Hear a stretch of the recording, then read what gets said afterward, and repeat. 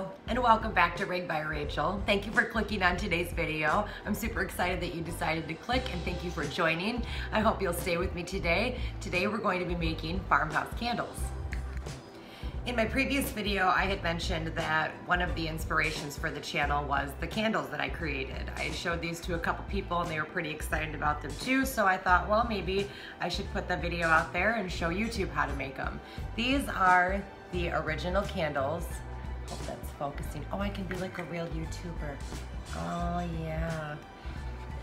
These are the candles I was talking about in the video. They're awesome. They're battery operated. They're really easy. You can put them anywhere and they just work with one battery. It's pretty simple. I'm pretty sure this battery is dead, otherwise this baby would light up for you, and it's really cool. This is the only one that works that I have. I have purchased so many of these candles over the time and they just continuously fail over and over and over again. I can't tell you how many times I've bought these candles, brought them home, excitedly put my batteries in them, which, let's just add, are not cheap either. And then I put them wherever I'm gonna put these little candles, and sure enough, they didn't work. Oh, the frustration one feels when they come home all excited. Now I don't live just around the corner, okay? It ain't just a hop, skip, and jump to this little town that I drove to get these candles, y'all. I'm talking like an hour and a half, 2-hour drive. And the whole way there, I'm geeking about candles, you know? I mean, so I figured, you know what? I'm all done here. I'm not gonna keep doing this to myself. I'm not gonna keep spending all this money on these candles. I'll figure out how to make this myself. And that's what I did. You rig it, baby. So these are basic Dollar Tree candles. I mean, I think you can find them any time of the year. I typically find them around Christmas time and I buy a ridiculous amount of them because it's just easier that way. But I have seen these in the craft department other times of the year. I learned how to take this little candle and turn it into this little farmhouse primitive candle. Aren't these just so fun? They are so fun. If you have a really fun little cast iron holder, which is exactly what I'm going to be putting mine in, these work perfectly. The bottoms are a little looser than some of the ones you buy in Shipshawana or wherever you're getting your farmhouse candles from, but there's ways we can thicken those too. I can dip them in wax, or sometimes I just add a little bit of something to the bottom of my dish, but we'll get to that later. I'm getting So for today's craft, you're gonna need a couple of things that you can find most of the time at the Dollar Tree and at any craft store.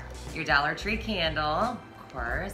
You're gonna need some Mod Podge. I've tried to use other glues. Mod Podge definitely works the best. They do sell the little bottles of Mod Podge at the Dollar Tree, so this is something that you can pick up there.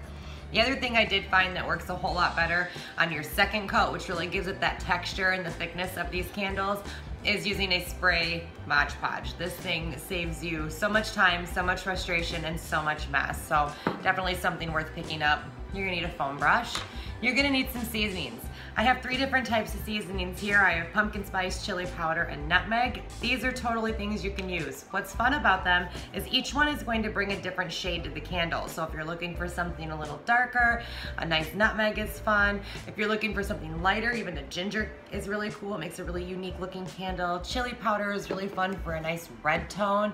Today we're gonna go with a cinnamon and a cocoa powder. So we're gonna go with these 2 today. Let me turn that around for you. And we're going to use these seasonings to make 2 different types of farmhouse primitive candles. Last couple things are optional.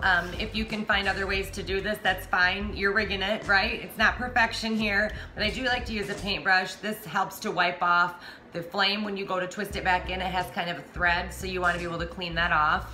I also like to use a styrofoam craft foam and stick a skewer stick in it. This works really, really nice for drying your candles during that period where you do coat 1 and coat 2. And the third thing is going to be this Rust-Oleum spray. You're gonna hear me talk about this particular spray paint a lot. It's a very interesting spray paint. It leaves almost a textured look. I love this stuff. I have several cans of it in several shades, so you are gonna see me come up with it a lot. But this works really well in spray painting this ugly gold base. I mean, if you like it, it's not ugly though, so don't let me hurt your feelings or nothing, baby. You do what you wanna do here. But, I mean, you know what I mean? That's just, So I'm gonna spray paint this one just to give you an idea of what this can look like spray painted. I also really like to just use the cast iron holders as much as I possibly can. So if you can get your hands on something like that, I definitely encourage you to do it. Or if you can find something cool to spray paint, just do it. Spray paint everything. So that's it. That's all you're gonna need to do this project today. I'm going to kind of move the camera around a little bit today and put it on my hands so you can just see what I'm doing during the craft. So this is the last time I'll probably see you till the end of the video. So I hope you enjoy. Please let me know in the comments if you do these candles, because I'm so curious to know how other people use them, and tag me on Instagram or wherever you use them. All right, guys, so what I like to do is get everything set up. Today I'm gonna do it right here on this cookie tray that I've covered in some aluminum foil. It just seems a whole lot easier when you have a spot to set it up in. But we've got everything we need right in front of us, and I'm gonna use a paper plate to be pouring my cinnamon and putting my Mod Podge on.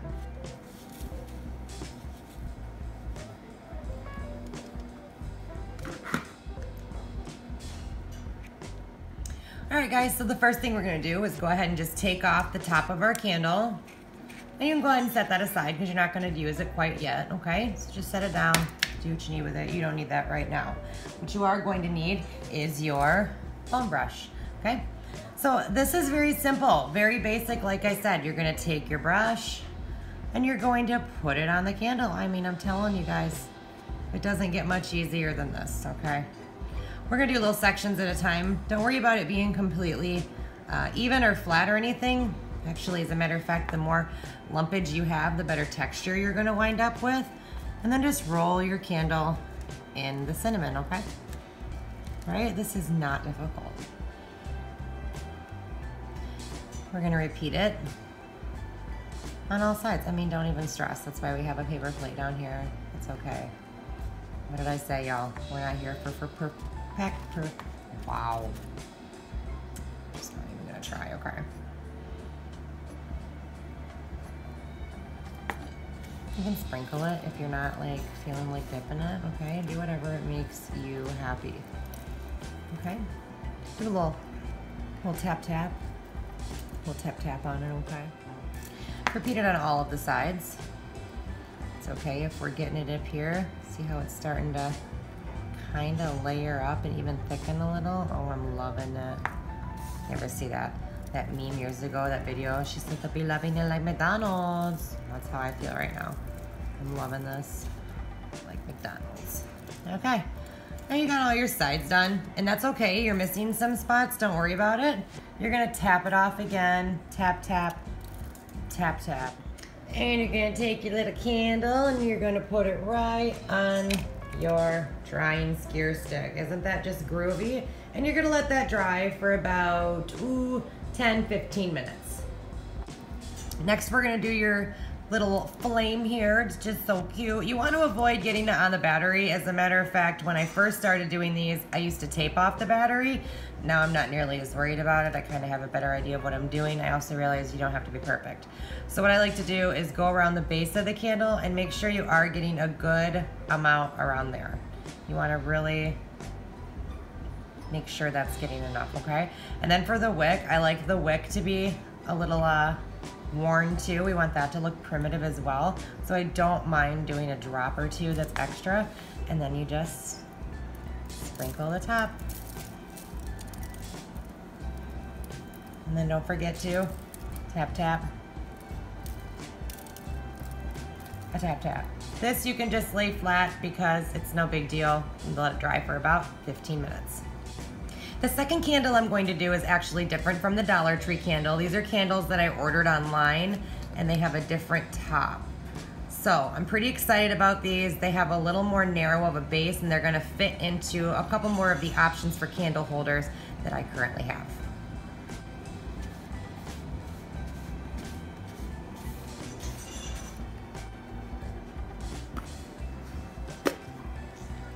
Just went ahead and moved the powder back on that one. We're gonna use the same tray, no big deal.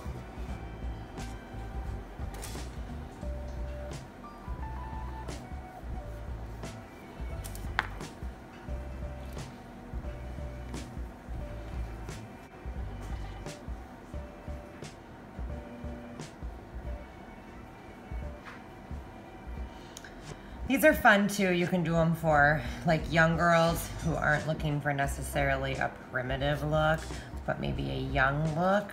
I have also taken candles and colored the Mod Podge before and put glitter on them for my daughters, and they thought that would look pretty cool. So there's the second candle, and this one's done in the cocoa powder.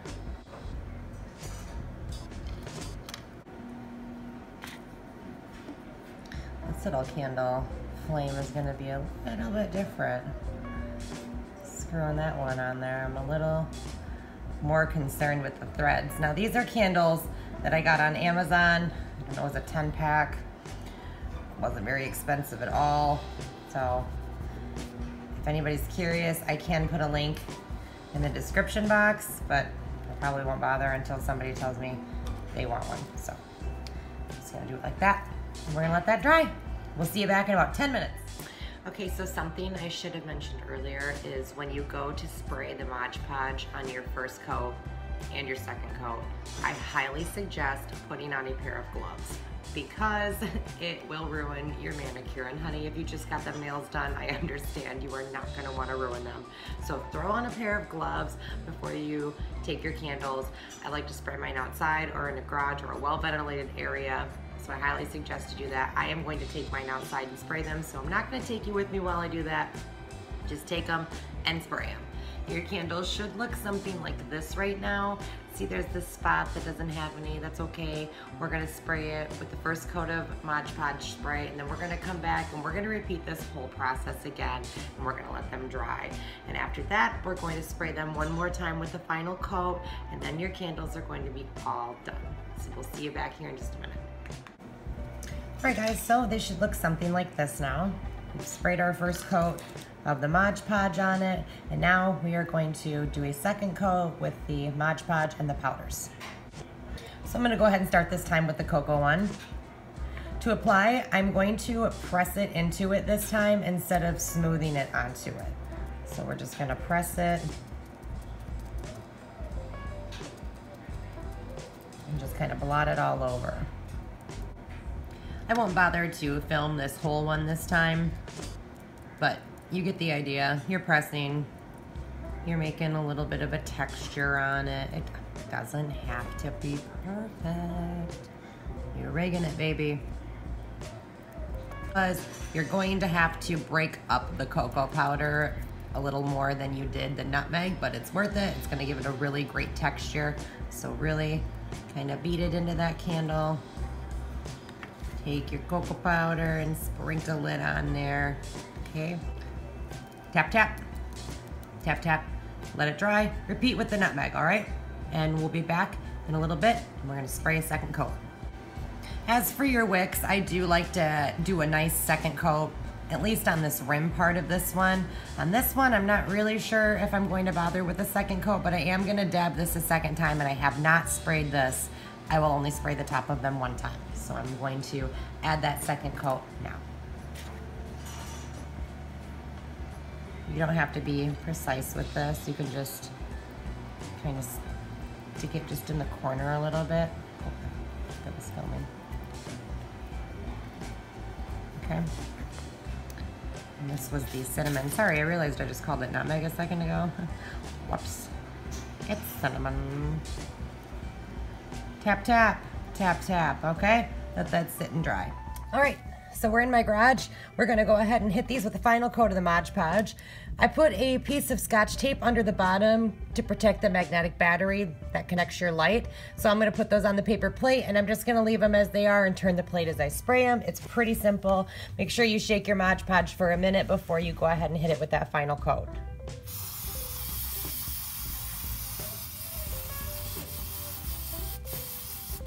And there it is, y'all. Easy as pie. I mean, aren't those just... Stop. So cute. And then hit your candles with their final coat of Mod Podge as well. Like I said, if you want these to be extra shiny, the best thing to do is actually hit them with some of the liquid Mod Podge, the glue. But I kind of like the dull candle look a little bit more.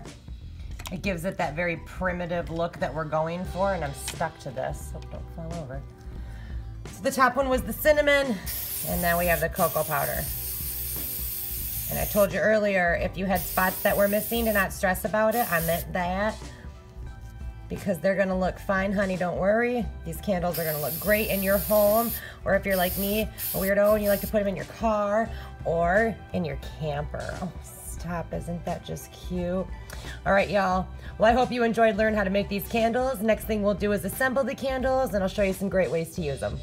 All right, guys, I'm gonna quick hit this with spray paint. Sorry, we're in my garage again, so forgive the mess. I don't have a pretty workspace, you know. So this is just a soup can, and we're gonna spray paint this. We're gonna wrap it with some jute, and this is gonna be another great way to put your candles in something if you have nothing else. And we're gonna spray paint this gold one, okay? Gonna hit it, turn it. We're gonna have to do 2 coats anyway, so don't worry about perfection. You know, rig it, baby. Right? I know, y'all, a soup can, what? Turn it, you're gonna get some paint on your fingers, but that's okay. Hit the inside a little bit. Bam. Okay, so we're gonna take our little soup can that we've spray painted, and this is just jute twine. You can find this in the automotive department at any Dollar General or at most Dollar Trees.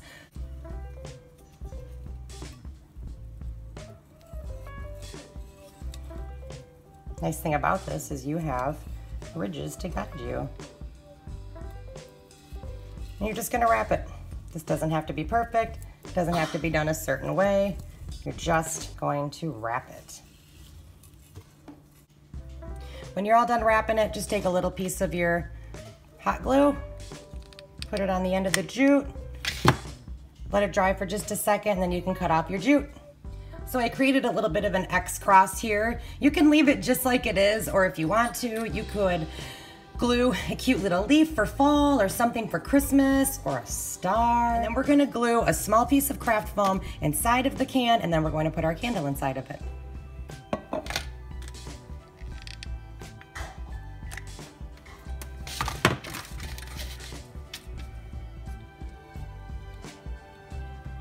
Just gonna cut a small little square. Put a little glue on the bottom of the craft foam.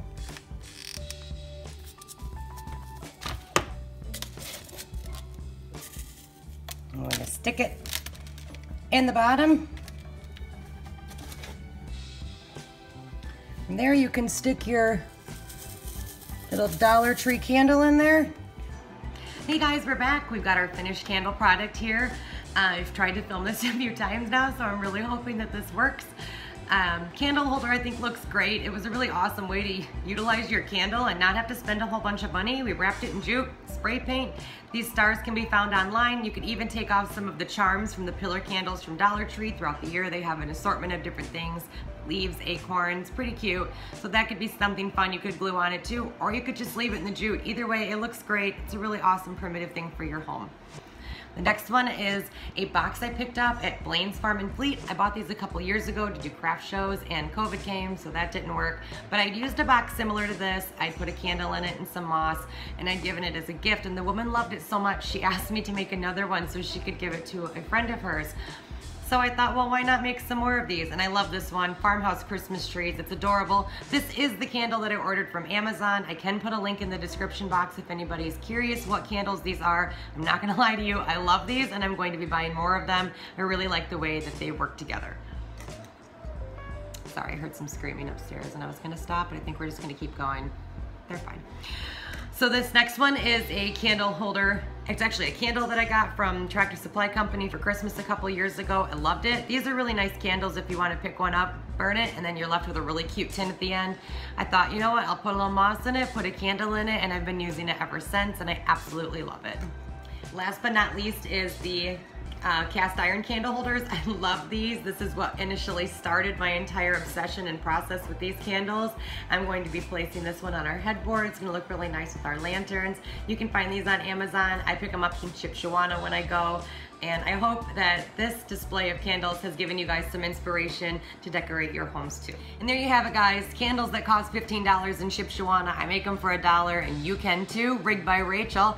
I hope that you try these candles, and if you do, please leave a comment. I would love to hear from you. I hope you click subscribe. I hope you join the channel and we can get to know each other and we can do some crafts and have some fun together. Next upcoming is going to be the kitchen. We are going to be renovating it, a very slight renovation, you know, rigged by Rachel style. So I hope you stick around. I hope you join. Don't forget to like the video and comment, and I'll see you guys soon. Bye.